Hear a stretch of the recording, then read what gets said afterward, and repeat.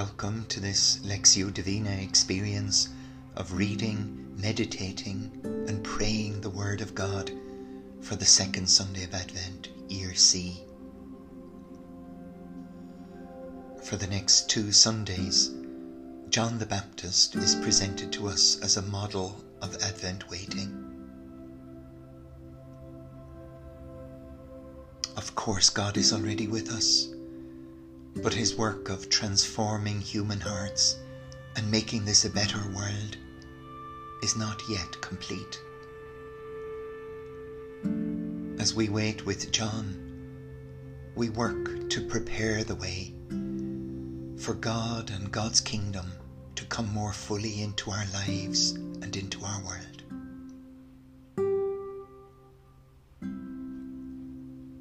Through the gift of the Word and the power of the Spirit working in us, our eyes are open to a new seeing of where God already is in human life, and at the same time, where he is still to come.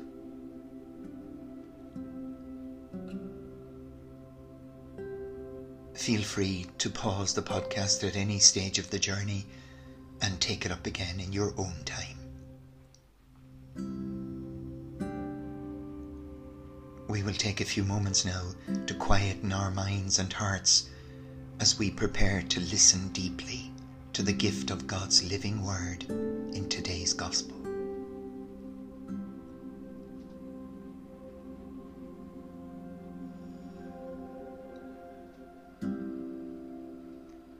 Our food for the journey this week is Luke chapter 21, verses 25 to 28 and 34 to 36.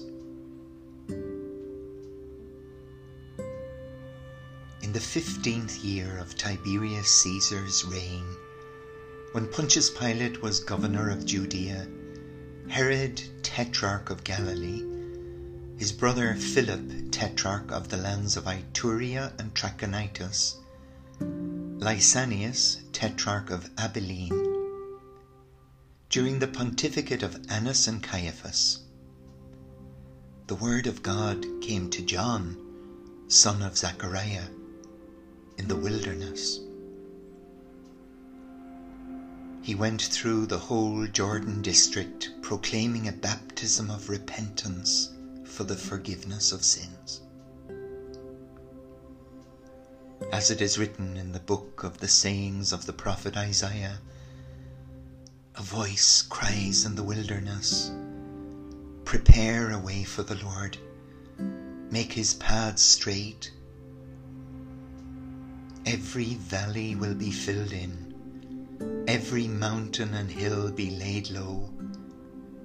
Winding ways will be straightened, and rough roads made smooth. And all humankind shall see the salvation of God."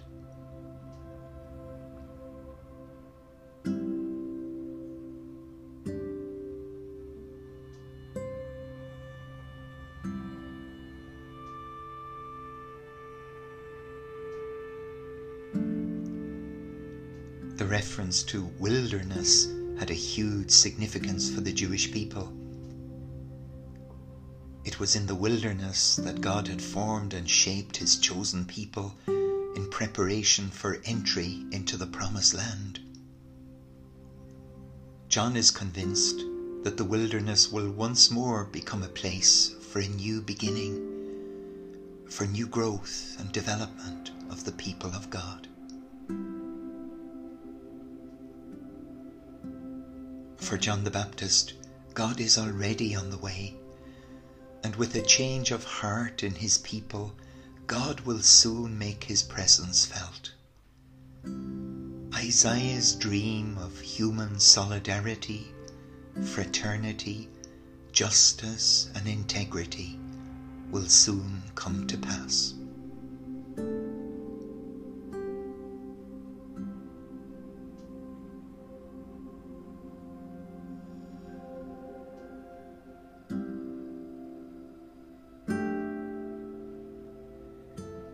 One way of entering into this passage in meditation is to let it remind you of the reality of wilderness in our world today, both far and near. The global crisis of pandemic, global warming, environmental disasters, deprivation and poverty of so many, the suffering of migrants, racial tensions, religious intolerance, violence and war, exploitation and abuse of the most vulnerable. And yet, in the midst of so much pain and suffering in our world, courageous voices of hope crying in the wilderness, calling us to a change of heart, to change our ways, to a baptism of repentance for the forgiveness of sins, challenging us not to settle for the world as it is, but to believe in all that it yet could be.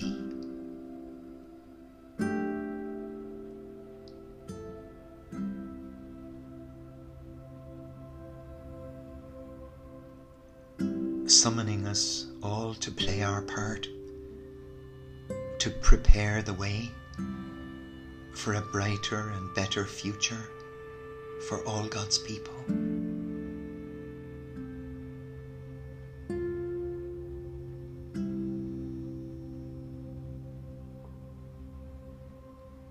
For a time when the mountains will be laid low, arrogance giving way to humility, greed giving way to generosity,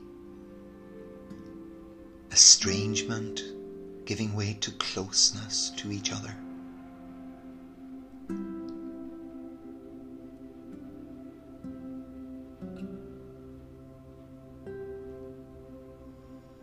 Where every valley is filled in, the lowly are lifted up, the invisible of this world becoming visible. The silent cries are now heard.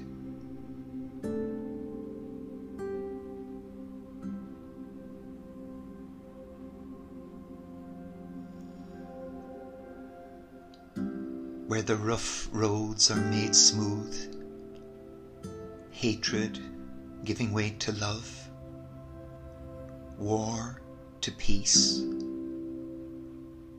sadness to joy.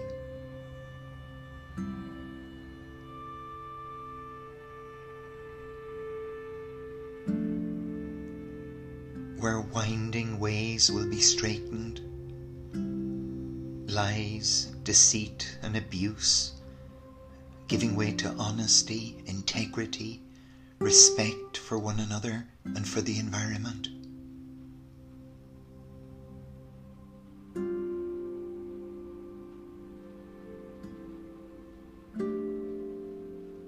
Where all humankind shall see the salvation of God, where every person will know the dignity, the joy and the freedom of being human.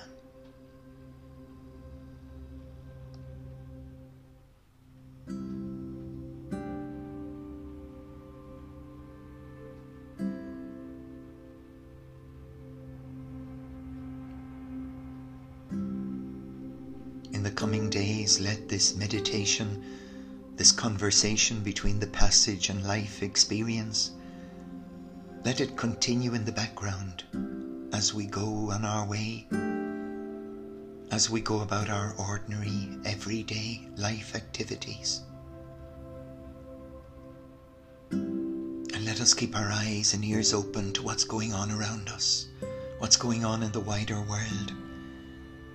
And we may well be surprised to find this gospel passage living again in many new circumstances of private, public and global life today.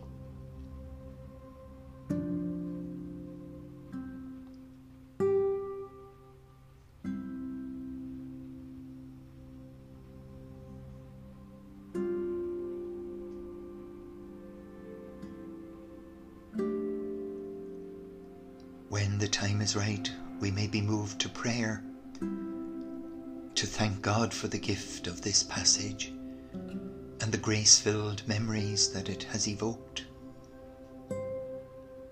In our own words, and drawing on some words and phrases from the passage, we let God know about our own experiences of wilderness, the injustices, inequalities, the oppression that gives rise to so much misery and suffering in human life.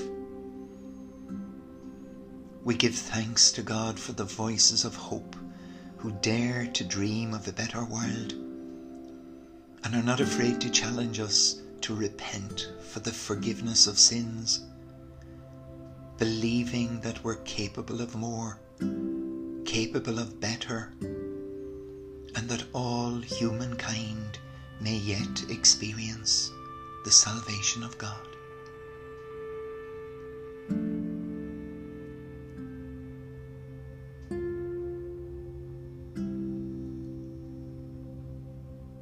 We ask forgiveness too for the times we've let ourselves be seduced by the worldly voices of Tiberius Caesar, Herod, Philip, Lysanias, Annas and Caiaphas, and their promises of power, prestige and possessions as the way to human happiness.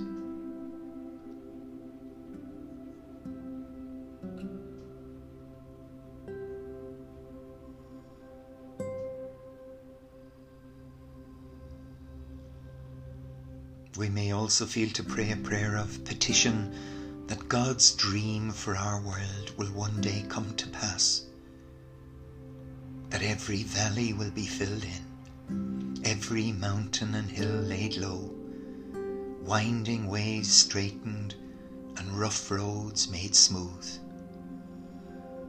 that with our efforts and cooperation all humankind will come to see and to experience God's saving presence among us today.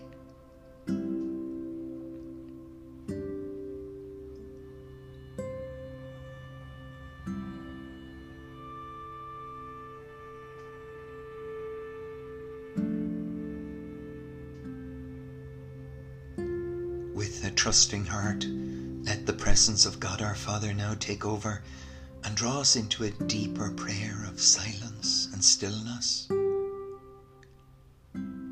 We enter into that deep moment in a loving relationship where there is no longer any need to say anything or do anything.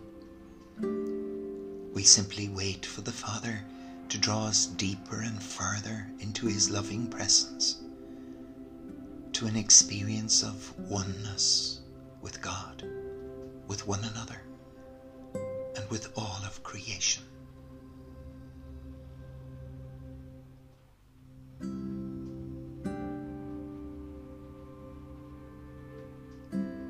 In the event of any distractions, perhaps we might choose a word or phrase from the passage, for example, that beautiful phrase, "Prepare the way," and repeat it in the quiet of our hearts to assist us on this journey into the Father's embrace.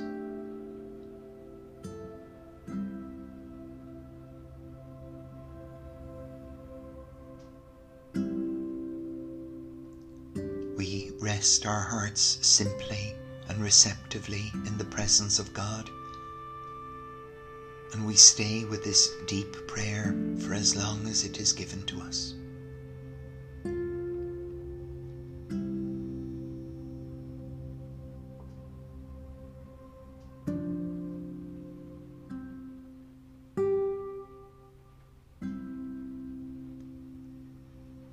May our recognition of God's presence in the John the Baptist voices of hope in our world today encourage all of us in our different circumstances to make what changes we can as we wait for God's dream for our world to come to pass.